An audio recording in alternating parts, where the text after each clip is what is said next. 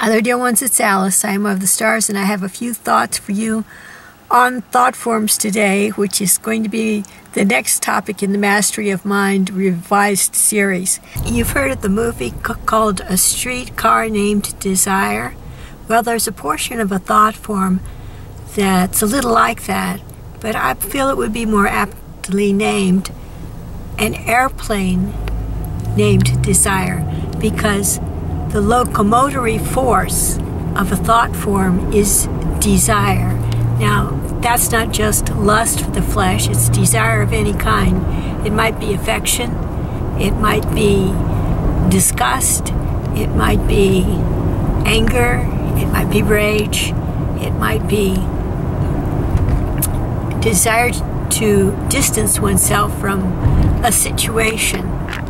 It's the strength of the desire that is the gas pedal of the airplane portion of the thought form. The strength of the desire affects the speed with which the thought form arrives at its destination, and also the impact it has when it gets there.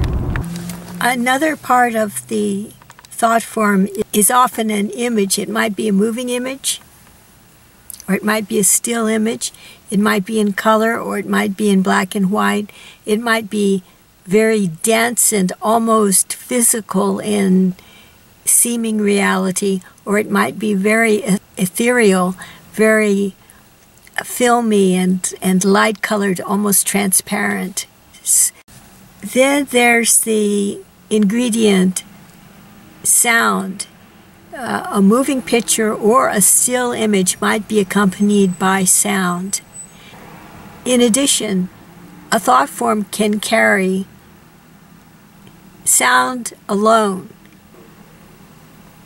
The intensity of the emotion, the intensity of the desire that propels the thought form has a lot to do with how loud the sound sounds on the clairaudient plane when it arrives at its destination. It could be very, very loud, like a clap of thunder. It could be so loud that it shakes the walls of the room that the person is in, who's the receiver. Very deep, dense sound, so much so that the walls shake, or the roof shakes, or the timbers crack. But that's very rare. Usually it just sounds like a sound from far away. Like in one case, for instance, a muffled gunshot might be a heads up.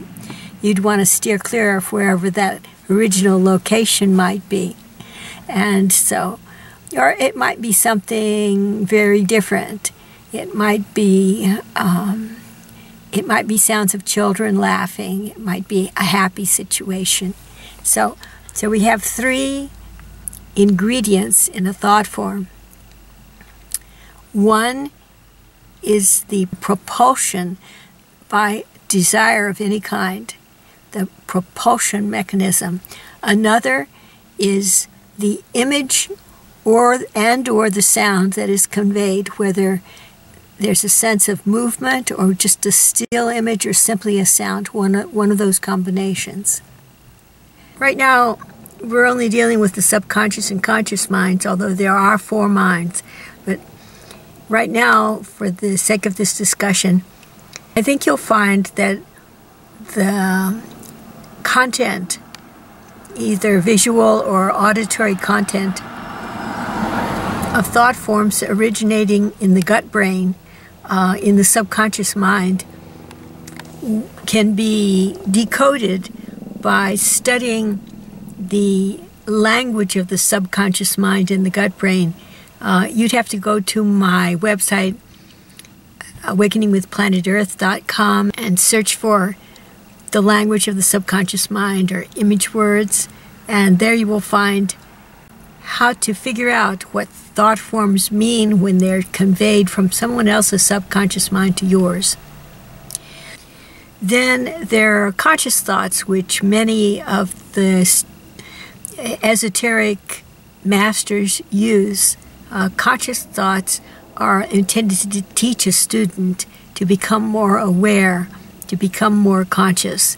And so the content will be clearly evident. It'll be very different from the subconscious thought forms that many people create when they're asleep, for instance. When a spiritual person is awake and conversing through telepathy, then they will say very clearly what they mean, and the conscious receiver of these telepathic thoughts will know immediately what is intended to be said.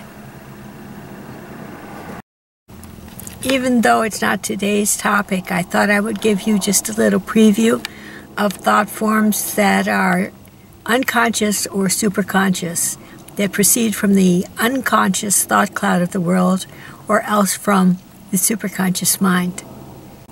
The telepath can immediately sense what thought forms are unconscious because of if they're images, they're very distorted images, as if they were weighed down by gravity and had been created at the very center of the earth, and they'll be almost impossible to figure out.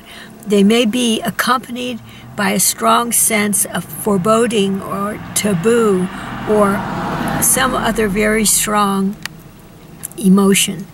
Then the thought forms of the superconscious mind are conveyed through the very high frequencies of light, and these frequencies of light are almost impossible to see, though brightly glowing, very transparent, very unphysical in nature, and they have the quality of being able to penetrate and heal the human body.